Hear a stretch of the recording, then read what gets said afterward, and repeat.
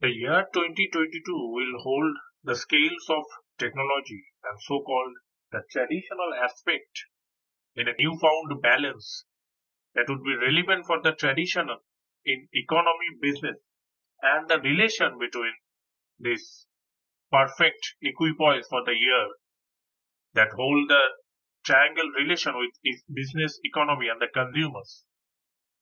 The pandemic of the current world and the post-pandemic world is a constant across the areas in life in which the next normal, which is by now is called a life as usual, we have to deal with this.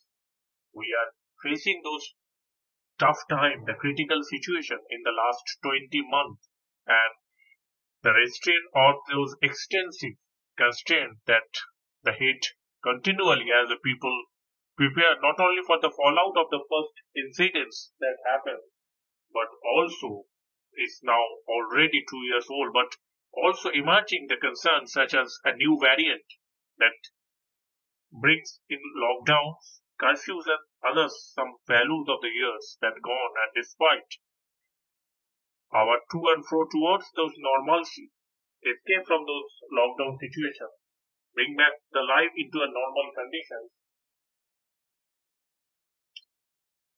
The mainstay is so much that the new balance are quietly and automatically finding their way in people's life. Hybrid has become quite a permanent word across the world, all sectors, whether it is at work, in structures and the processes, in engagement and socializing, or even visiting a doctor, or doing some schoolwork, or the coexistence of how it was done and what need to be done in finding a unique version for everyone. Experts remind us that these are very individuals and broad balances that are the norms that one has to manipulate to navigate what lies ahead in front of us. Change indeed begets those changes from the pace we are in habits and the mindset. Therefore, are becoming is as not unusual to hear that work that particular functions is getting more and better work done while working from home than the current situations and the scenario that bring the lockdown in existence. We are forced to work from home situation and companies in fact paying close attention to what back to the office structure should look like, changing the face of work as we knew it by definitions, and the habit is a routine or regularly that's repeated in the behavioral management, the consumer behavior, the daily habits that we are set as a mindset that belief shaped over the time that influence the decisions in our present normal. Both of these are undergoing the silent and continuous changes that's finding their balance on what is necessary and acceptable and what becomes the evolutionary change for the world where the digital is everything. Lockdown or curfew is a near regular occurrence.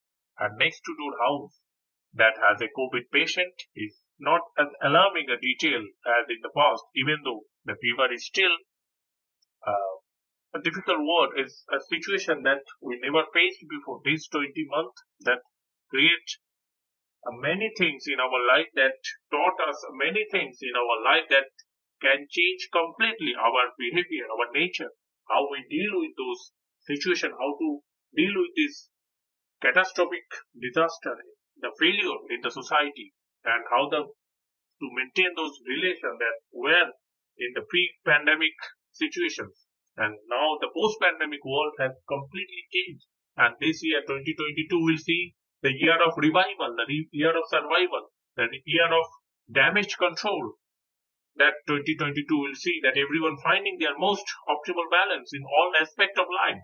This will apply for all, irrespective of whether there is a 22 years old, never gone to the office employee, or a 60-year-old veteran who is looking at what is the next ideal work situation for him, or the people who will apply at the management and the leadership level that will look to balance out their performances. Otherwise, those top performers will those who are innately and deliver those newer and more acquire the skill set or in terms of good old practices that will have to be turned on their heads to fight the continued disruption, the continued disaster, the continued economic disruption that importantly that will also apply at a leaders level, and many leaders that made sure and moves in the pandemic year and adopted this into new realities.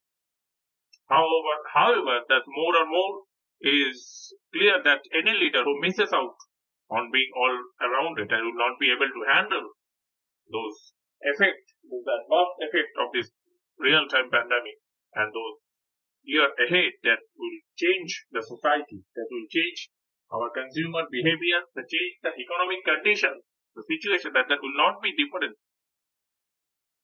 from the pandemic perspective, and as well as the seeing the projected growth trajectory frequently adjusted in response to the new concern, but recession, inflation, and similar terms that are play just as much recovery as the conversions of going back to the pre-pandemic levels.